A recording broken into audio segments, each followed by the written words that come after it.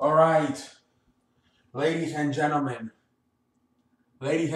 we are here tonight on the CE show to talk about Saturday night. Excuse me, Saturday. That means we talk. That means we talk about football, college football on Saturday nights here on the CE show. So let's get the show started. All right, let's look right here. First of all, we didn't have the most fun games. Let's be honest. We had, I believe, one that good game that was you know ranked versus ranked. That was Wisconsin versus Michigan, where where Wisconsin won 21 to 7, 10, 21 to 10, 20, excuse me, 21 to 10, I believe. And that we didn't really have a lot of ranks. My team, the Fighting Irish, redeemed themselves from last week and beat Navy. Man, I cannot believe that shit, man. They were giving us problems just running the football. I was a little bit right there, man. Shout out to Navy, man. A hell of a game. We won the game 24 to 17. I watched that whole game. Miami had problems versus Virginia. I'm not surprised because obviously when you're a school who has been struggling for a long time, and and you're ranked 3 for the first time in what, like 10, 15 years. I expect at least that first game for you to struggle, like mentally, like GMG, we're number 3, like we haven't been number 3 in years. So I'm not surprised. I think that could have been just more of a mental thing for Miami. After so long of struggling, you're finally about shit. And you're like you have a chance to actually go to the playoffs and win a national championship this year. So that first game after all these years, you're number 3. You're in the conversation for a championship, for a national championship. So I'm not surprised. But at the end, they did a nice job closing it out. I believe the final score was 45 to 27. So at the end, they did a nice job of closing it out. And we'll see what happens with Miami. But I like that they struggle, but at the same time, they did a nice job closing out that game at the end and winning it 45 to 27. What else did we see tonight that catch my Alabama beats the shit out of who the hell did they even play? They won like 7 to 0. Clemson, Alabama wins. All the teams won. Not a lot of upsets really. Um, and then but yeah, I mean everybody that should have won for the most part. There was not really a lot of upsets tonight. Um, but the last game that we watched, well, most of us watched tonight was USC versus UCLA. In this game, yeah, obviously the rivalry between these two schools, both in the Los Angeles area, which one's better. But a lot of people, there was about a lot of people were focused on the matchup between these two quarterbacks.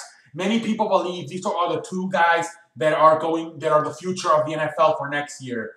A lot of people think they're going to be top 10 picks, and next year. So that was really the main focus. Not necessarily USC versus USCLA. It was more of who's better, Sam Darnold or Josh Rosen. That was really the whole thing about this game. Obviously everybody's excited about the rivalry. USC versus UCLA, Los Angeles. Who's the better university in Los Angeles? Yeah, whatever, yada yada yada. But a lot of people were more focused on who is better, either Sam Darnold or Josh Rosen. So let's talk about this. I have watched Sam Darnold quite a few times this year. I'm not too impressed, to be honest with you. I'm not gonna lie. I saw him play. I saw him lose to Washington State. Tonight I saw him, and then the other time I saw him lose to Notre Dame. So this is 3 times I have watched them. I watch him lose to Notre Dame. I watch him win tonight versus UCLA, and then I watch him lose to Washington State. Um, I'm not too impressed with him, to be honest.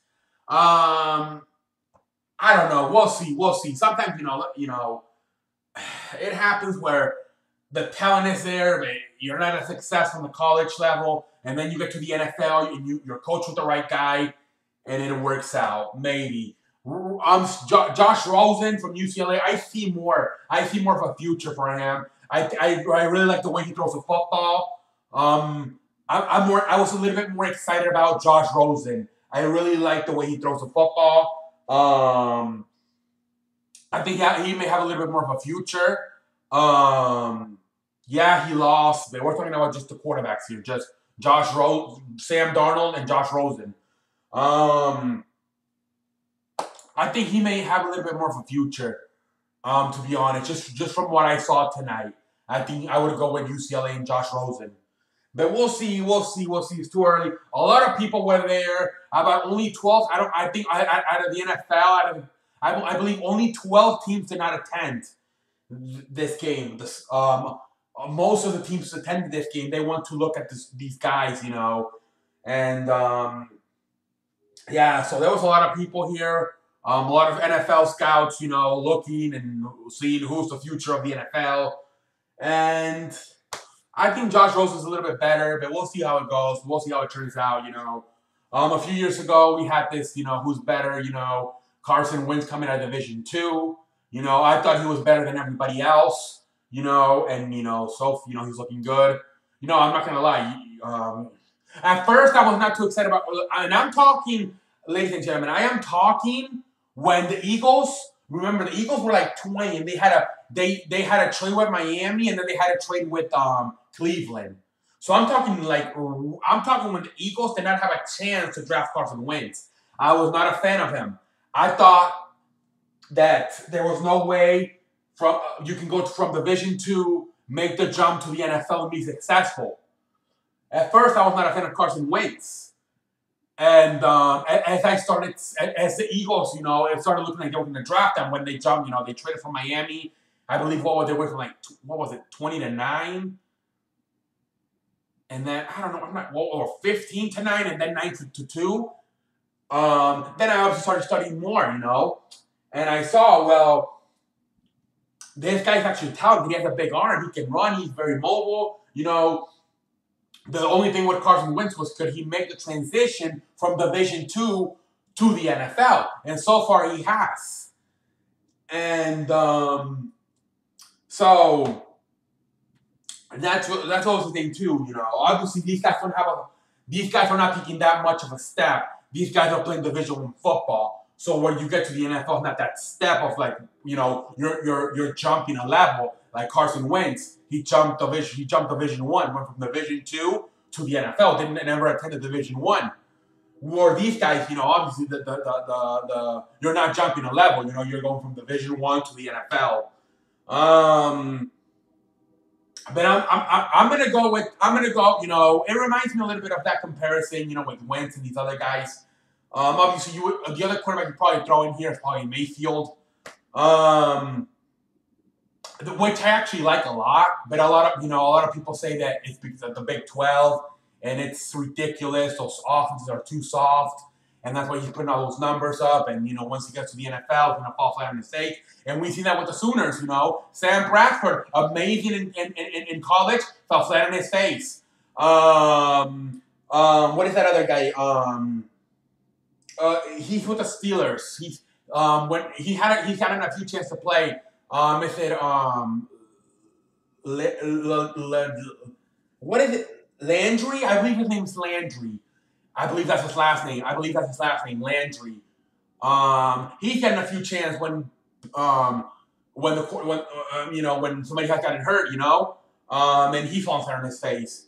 Same thing with USC quarterbacks. Matt Leinart fell flat on his face. Mark Sanchez fell flat on his face.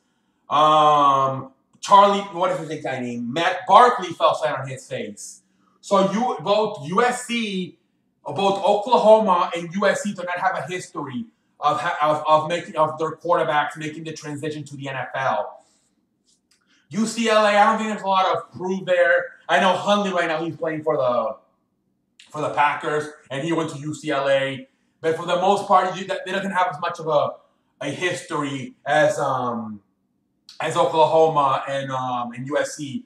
But yeah, if I just named Oklahoma, Sam Bradford, Landry, two amazing in college, it fell flat on their face. USC,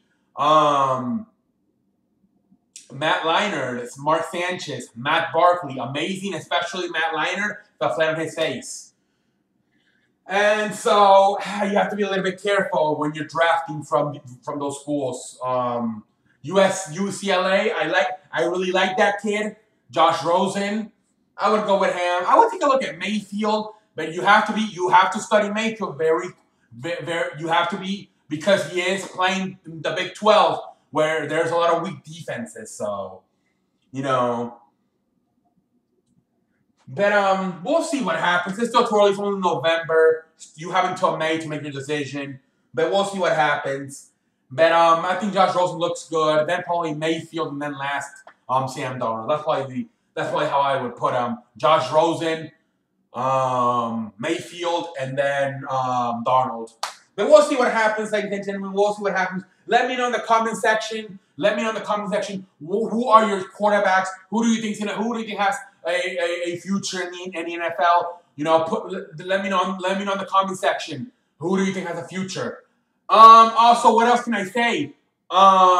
Put your questions in for next week. No, so far we only have one question. We're gonna need a lot more if you want me to perform. So put in your questions. I want to see activity. I don't demand it. Well, actually, obviously I will never demand you guys to do anything. I'm a very nice guy. I'm the friendly fat ass. But hey, if you would like to, obviously, if you don't want to, fine. But I mean, if you would like to, and if you like those questions, those Friday question nights shows, put in your questions. So far we only have one question.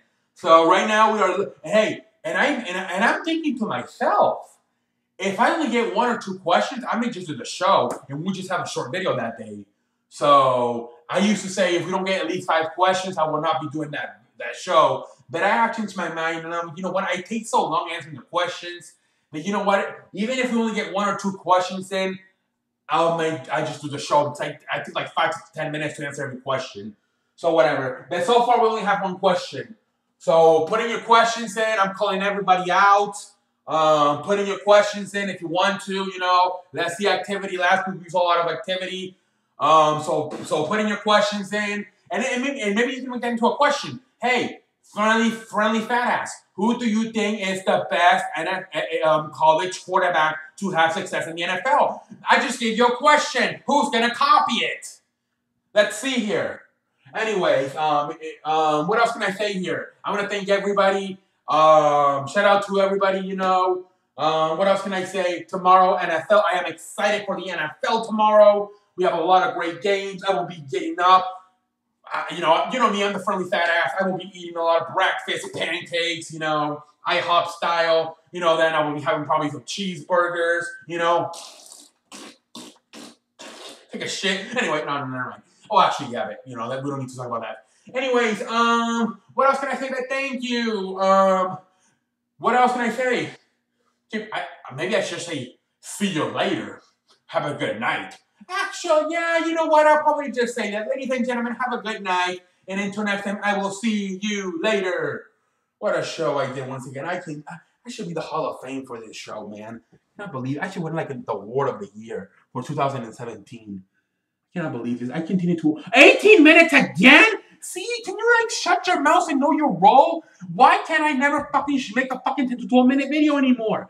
I'm struggling right now. Anyways, I apologize once again. The video went too long. WTF. I know some of you like it. I don't know. I know some of you say, hey, time doesn't matter. You know, it's not an issue for me.